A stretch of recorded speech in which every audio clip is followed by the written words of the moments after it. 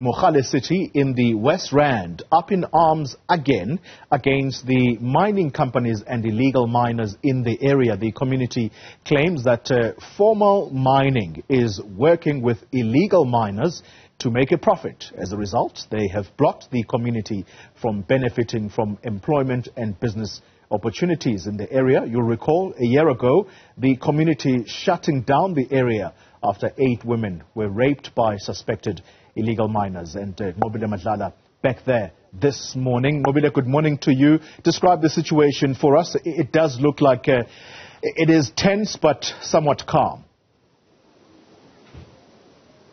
Well, yes, Polly, I want to show you behind me. Those are the cops that have just had a conversation with the community members that have refused to be basically escorted because some of the people here had guns and they said that they're intimidating them. So if they are going to escort the community to where they're going, then they want them to be in their cars and drive behind them.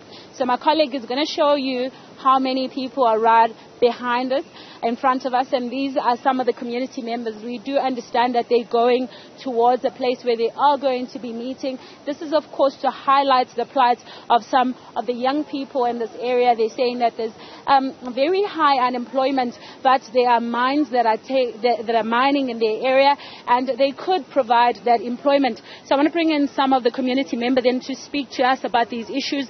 We can see the community is walking, clearly going somewhere. What is happening? Where are you going? Okay, remember, as it's a peaceful display. Hence, we were talking to the police to say, stop what you are doing, because we feel like you are intimidating us.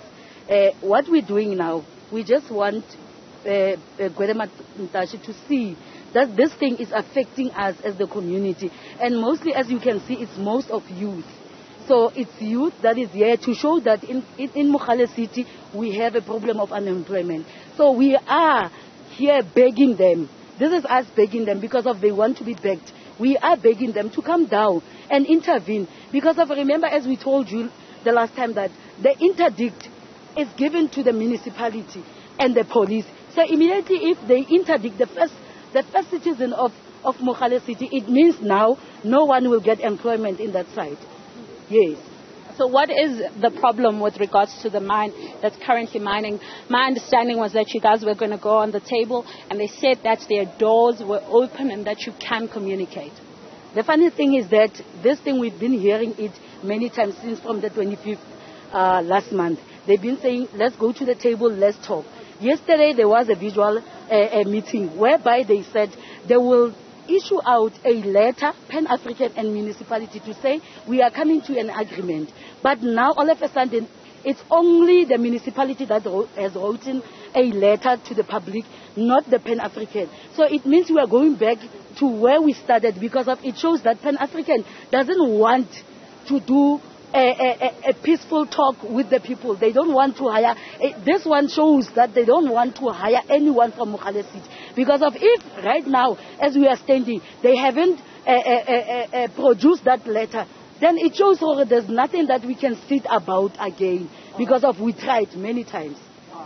Thank you very much for speaking to us. That is some of the community members. We do understand that they are going to a meeting now where communities are going to basically converge. The police on high alert.